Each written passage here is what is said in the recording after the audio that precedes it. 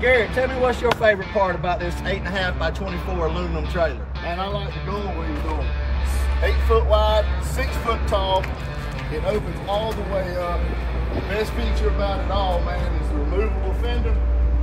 Pop these latches on both sides. Fender comes off. You got a step. There's nothing you can put in here you can't get out of. Perfect for low profile cars. Aluminum, much lighter, easy haul. It's perfect for low profile people too. You don't even have to be 5 foot tall to shut the door.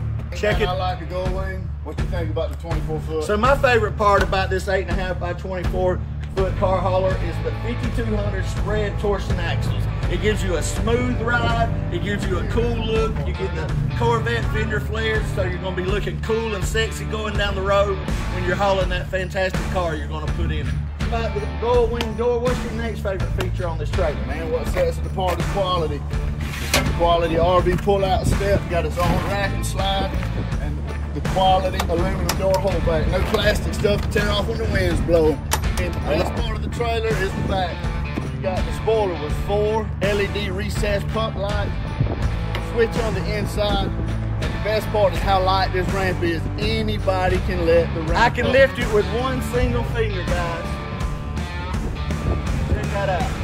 Another thing I love about these aluminum trailers, it's a triple 2-ton V-nose, but the removable caster wheel, man. You can get a sand foot or a caster wheel. You don't have to hook up to the trailer to move it. You can move it around. That's a great feature that's on these aluminum frame trailers, guys. One thing that dresses it out are the ATP covered fender boxes, trimmed out with the aluminum trim on both sides. Sitting on top of 3,500 pound axles. It looks a whole lot better than steel fender boxes.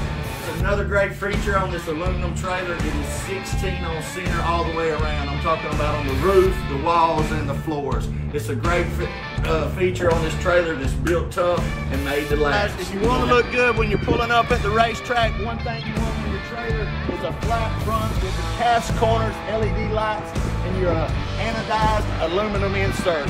You'll look good when you pull up at the track, I promise you.